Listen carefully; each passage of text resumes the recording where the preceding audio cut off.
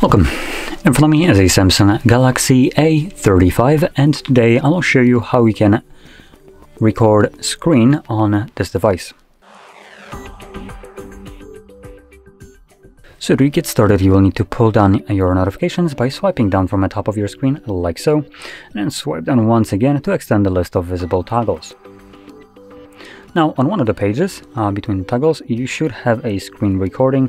For me, it is added by default on the first page, but it might be on the second page for you. Anyway, once you see it, you can then tap on it.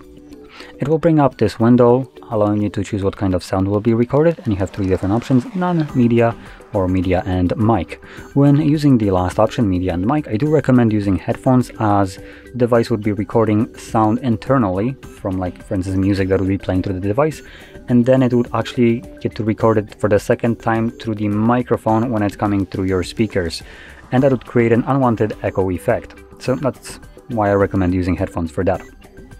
Now, last option, show taps and touches, which I'll enable just so you can see how that looks like. It might be distracting for instance, gameplay recordings.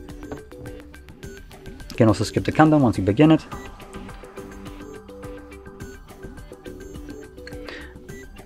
Now, in here we have a couple options. I'm going to pause this while I'm explaining.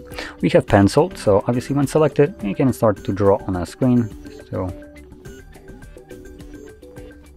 there we go. We can also change the color, and you can enable your camera, the selfie one. And obviously you have the pause and record option, which I've been using, and the stop option as the last one. Now, before I stop it, I do want to see if we have one application on here, but it looks like we actually don't.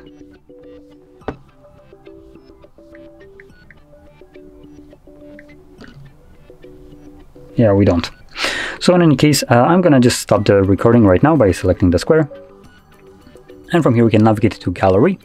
And your screen recording will be visible under Pictures right at the front, but you can also navigate to Albums, and in here we should have Screen Recording Album, as you can see, in which you'll find just the screen recordings.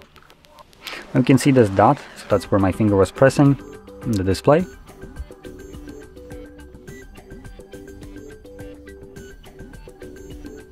So there we go. Now, one more thing that I'll mention is the reason why I wanted to open up Netflix and show that off is because Netflix is one of those stupid applications that have ability to block your screen recording.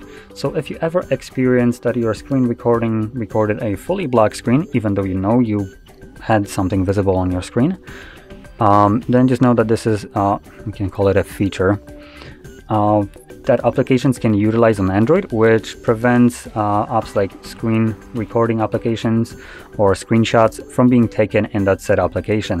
It is designed for privacy and security of yours, but it's mainly used to basically remove your ability to do something that the company wouldn't want you to do.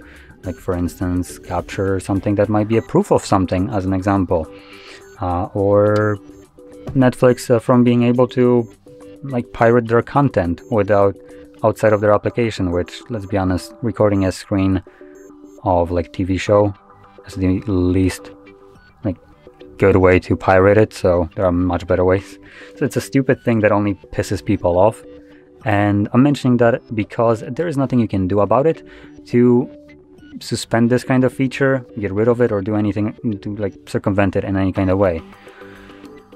So, anyway, with that being said, hopefully you found this very helpful, and if you did, don't forget to hit like, subscribe, and thanks for watching.